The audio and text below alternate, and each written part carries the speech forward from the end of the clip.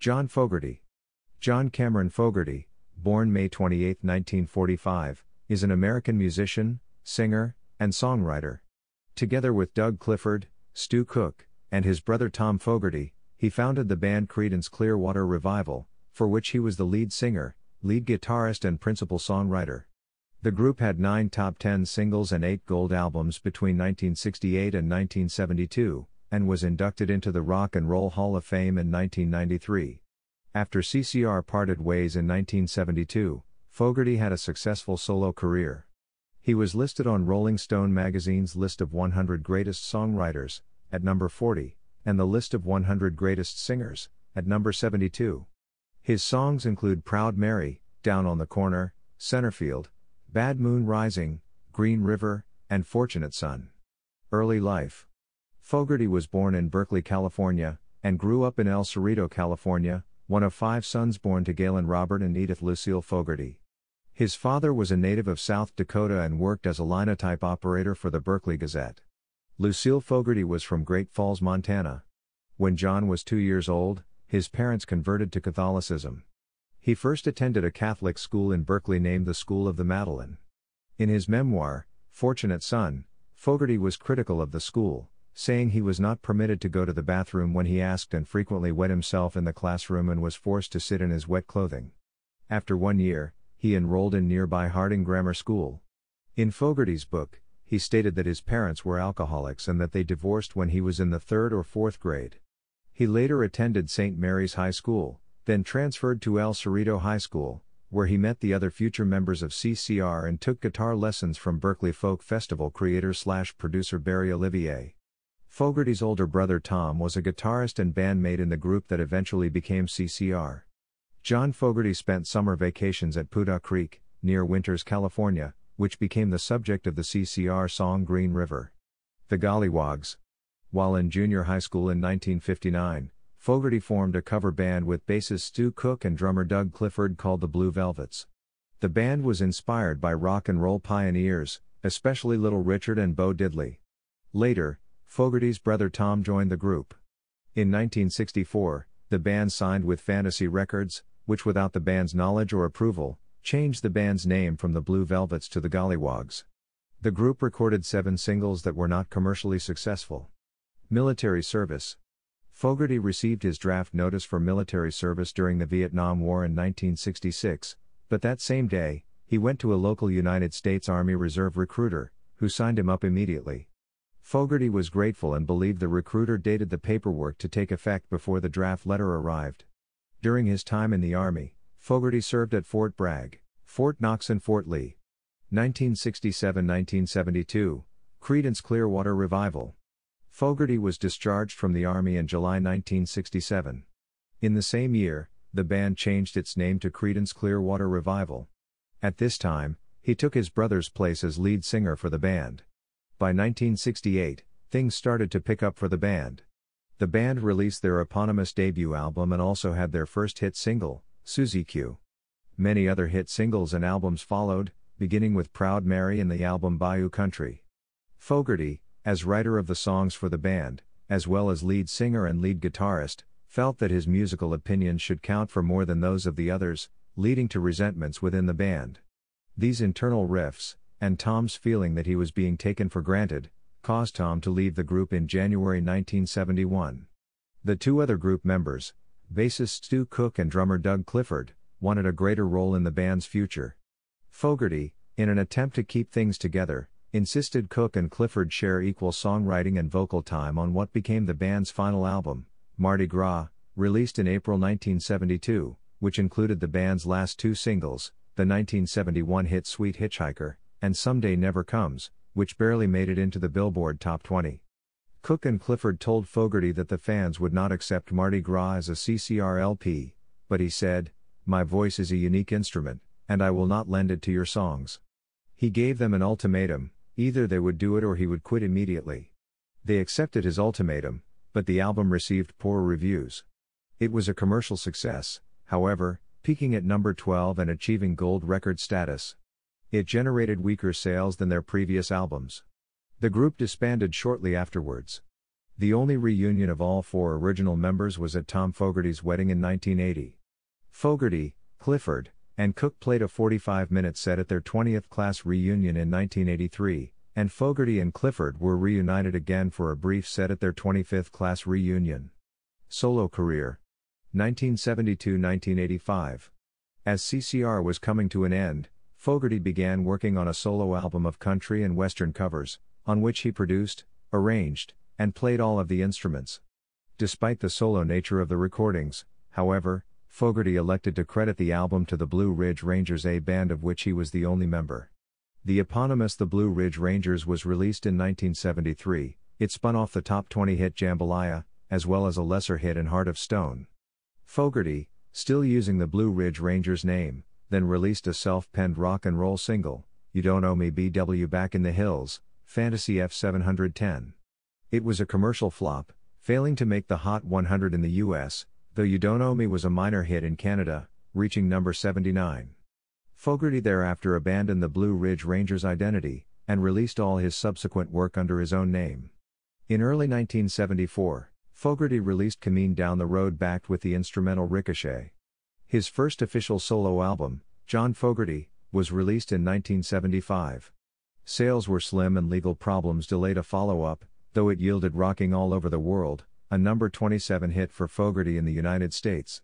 In 1977, British boogie rockers Status Quo recorded their version of Rocking All Over the World, which became a huge hit and made the song world famous. Status Quo played it at the opening of the 1985 Live Aid concert. In 1976, Fogerty finished an album called Hoodoo. A single, You Got the Magic backed with Evil Thing, preceded the album's release, but it performed poorly. The album, for which covers had already been printed, was rejected by Asylum Records a couple of weeks before its scheduled release, and Fogerty agreed that it was not up to his usual high standards. Fogerty told Asylum Records to destroy the master tapes for Hoodoo sometime in the 1980s. 1985-1997. After a hiatus of several years from the music industry, Fogerty's solo career re-emerged with 1985 Centerfield, his first album for Warner Brothers Records, which had taken co-ownership of Asylum's contract with Fogerty. Centerfield went to the top of the charts and included a top 10 hit in The Old Man Down the Road. The title track is frequently played on classic rock radio and at baseball games to this day, but the album led to legal problems for Fogerty. Two songs on the album, Zans Can't Dance and Mr. Greed, were believed to be attacks on Fogerty's former boss at Fantasy Records, Saul Zaentz.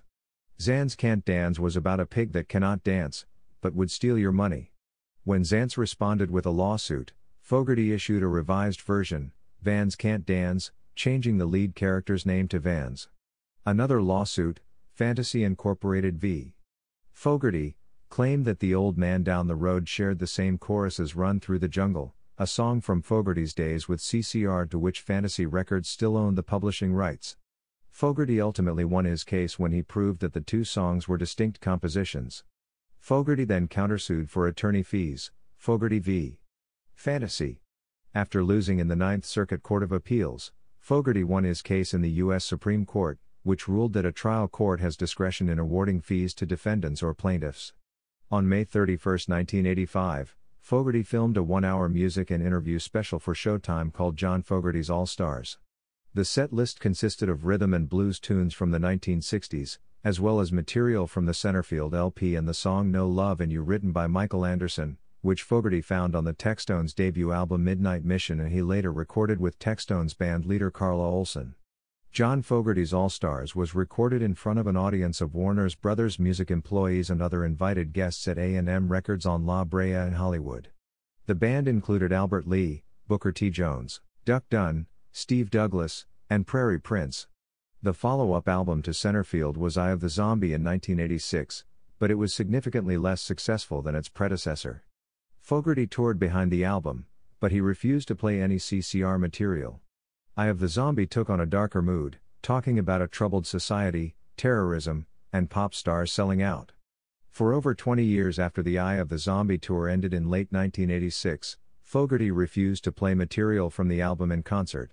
However, Change in the Weather was included in the set list for his 2009 tour, and it was even re-recorded for that year's solo release, The Blue Ridge Rangers Rides Again. Fogerty played CCR material again at a concert in Washington, D.C., for Vietnam veterans that took place on July 4, 1987. The show was aired on HBO. Aside from a guest appearance at the Palomino and performance at the 1986 Rock and Roll Hall of Fame induction ceremony, this was the first time Fogerty had performed any Creedence Clearwater Revival songs for a large audience since 1972. On May 27, 1989, he played a set of CCR material at Oakland Coliseum for the concert against AIDS. His backing band that night consisted of Jerry Garcia and Bob Weir on guitars, Randy Jackson on bass, and Steve Jordan on drums. In 1990, Tom Fogerty died of complications from AIDS at the age of 48, specifically from a tuberculosis infection, having contracted HIV from blood transfusions during surgery for a back ailment. John Fogerty has mentioned that the darkest moments in his life were when his brother took the record company's side in their royalties dispute, and the fact that when his brother died, the two of them were not speaking to each other. In the eulogy he delivered at Tom's funeral, he said, "We wanted to grow up and be musicians. I guess we achieved half of that, becoming rock and roll stars. We didn't necessarily grow up." Fogerty traveled to Mississippi in 1990 for inspiration, and visited the gravesite of blues legend Robert Johnson. According to him, while there, he had the realization that Robert Johnson was the true spiritual owner of his own songs, no matter what businessman owned the rights to them. Thus Fogerty decided to start making a new album and to perform his old CCR material regularly in concert. At this time, visiting the Mount Zion Missionary Baptist Church Cemetery, Fogerty met Skip Henderson, a New Jersey vintage guitar dealer who had formed a non-profit corporation, the Mount Zion Memorial Fund, to honor Johnson with a memorial marker. Fogerty subsequently funded headstones for Charlie Patton, James Son Thomas, Mississippi Joe Callicott, Eugene Powell, and Lonnie Pitchford, and helped with financial arrangements for numerous others. Creedence Clearwater Revival was inducted into the Rock and Roll Hall of Fame in 1993. Fogerty refused to perform with his former bandmates and fellow inductees Stu Cook and Doug Clifford during the musical portion of the induction ceremony. In place of the surviving members of CCR, Fogerty recruited session musicians on drums and bass and was also joined by Bruce Springsteen and Robbie Robertson in performing 3 songs, Who'll Stop the Rain, Born on the Bayou, and Green River. During the induction speech, Springsteen said, "As a songwriter, only a few did as much in 3 minutes as John Fogerty. He was an Old Testament, shaggy-haired prophet, a fatalist. Funny, too. He was severe, he was precise, he said what he had to say and he got out of there." 1997-present. Fogerty returned to the commercial music industry in 1997 with Blue Moon Swamp. The layoff between Zombie and Swamp had been longer than his mid-1970s to mid-1980s break. The album was much more successful than Zombie and won the Grammy for Best Rock Album in 1997. A live album, named Premonition, of the equally successful Blue Moon Swamp tour was released to similar acclaim and good sales in 1998. A track from Blue Moon Swamp titled Blue Moon Nights was used in the 2002 film The Rookie.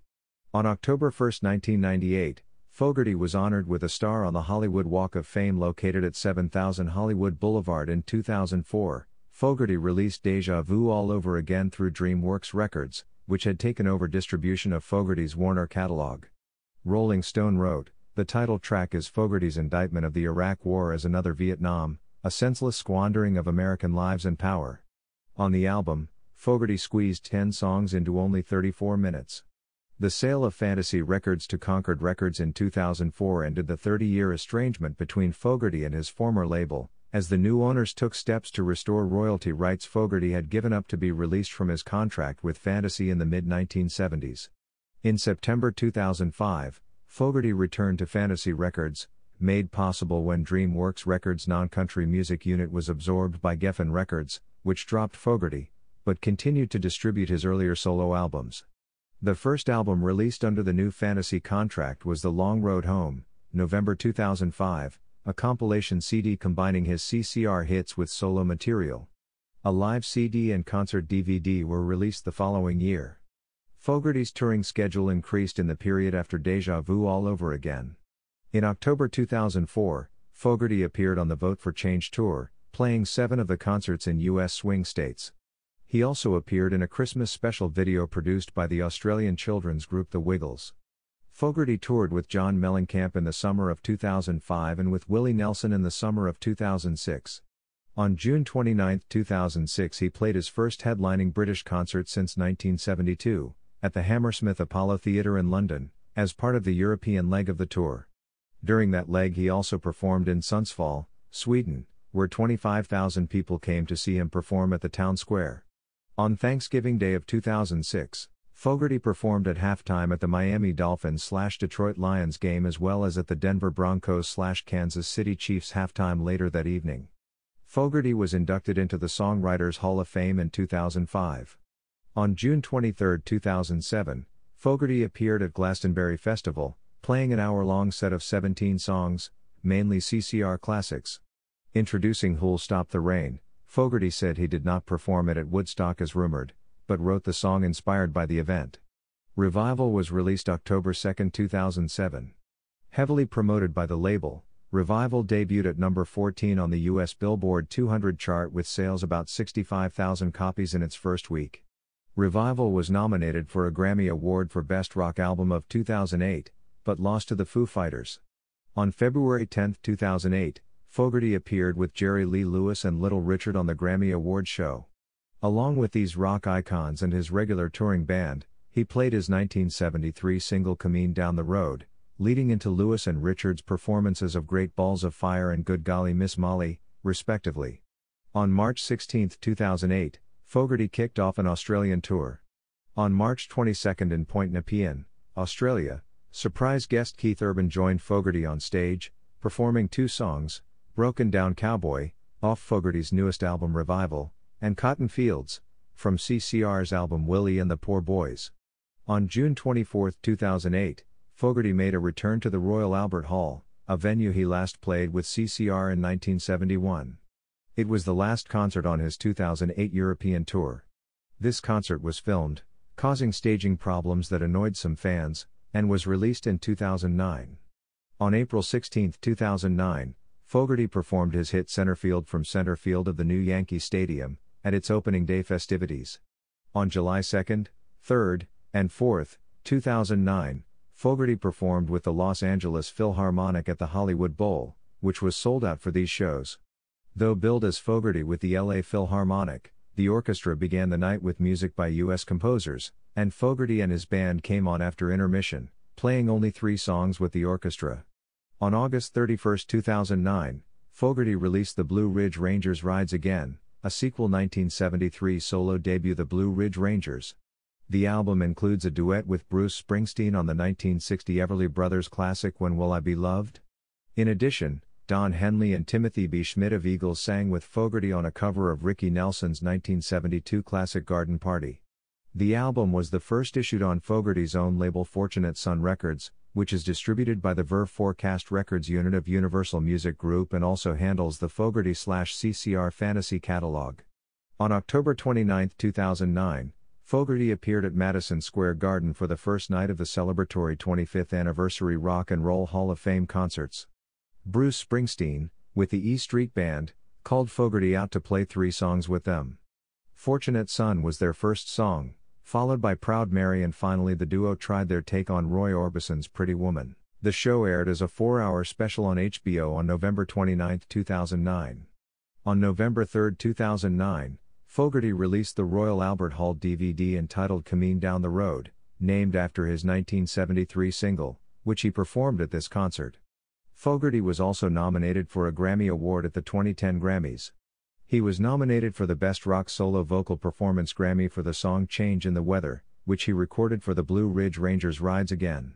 For his songwriting achievements, Fogerty was honored as a Broadcast Music Incorporated icon at the 58th Annual BMI Pop Awards on May 18, 2010. BMI icons are selected because of their unique and indelible influence on generations of music makers. Fogerty began recording Wrote a Song for Everyone in 2011, which was released on Vanguard Records on May 28, 2013, his 68th birthday. The album is a collection of classics and tracks from his canon of hits performed with other artists. The album includes 2 new Fogerty penned songs. On November 17, 2011, Fogerty performed on The Late Show with David Letterman. On November 17 and 18, Fogerty performed 2 CCR albums, Cosmo's Factory and Green River, respectively, in their entirety at the Beacon Theater in New York City. He also played Cosmo's Factory in Atlantic City on November 20. He was also featured on the CBS coverage of the Thanksgiving Day Parade, performing several pre-recorded songs. In January 2012, Fogerty's new song Swamp Water debuted over the opening credits of the new Fox TV series The Finder. Fogerty wrote the song for the show and guest starred in its debut episode. On November 12, 2012, Fogerty announced that he was writing his memoirs, and that the book was expected to be released in 2015. During the 2014 Veterans Day celebration salute to the troops at the White House, Fogerty performed for many veterans. On February 21, 2015, he was a featured artist for the National Hockey League Stadium Series game between the Los Angeles Kings and the San Jose Sharks at Levi's Stadium in Santa Clara, California. In October 2015, Fogerty published his autobiography, Fortunate Son, Little, Brown and Company. In September 2017, Fogerty signed a new recording contract with BMG Rights Management, which will cover an upcoming album and his solo catalog. On June 25, 2019, the New York Times Magazine listed John Fogerty among hundreds of artists whose material was reportedly destroyed in the 2008 Universal fire. Personal life. Fogerty married Martha Pays in 1965. They had 3 children before divorcing in the 1970s. He met Julie Kramer in 1986 while on tour in Indianapolis, Indiana, and they married in Elkhart, Indiana, on April 20, 1991. The wedding ceremony was conducted by Reverend Philip Morgan. Kramer had a daughter from a previous marriage. Julie and John Fogerty have 2 sons, Shane and Tyler, who appeared with their father in concert as guitarists, and a daughter. As of 2009, they live in Redding, California. Of 2009, they live in Redding, California. Of 2009, they live in Redding, California.